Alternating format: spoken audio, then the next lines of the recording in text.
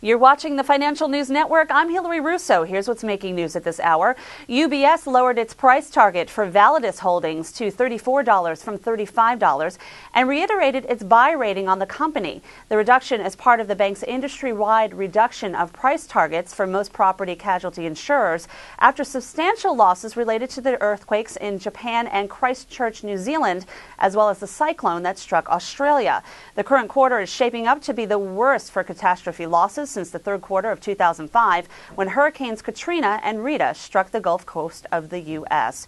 For more on the latest news, keep it here to the Financial News Network. I'm Hillary Russo.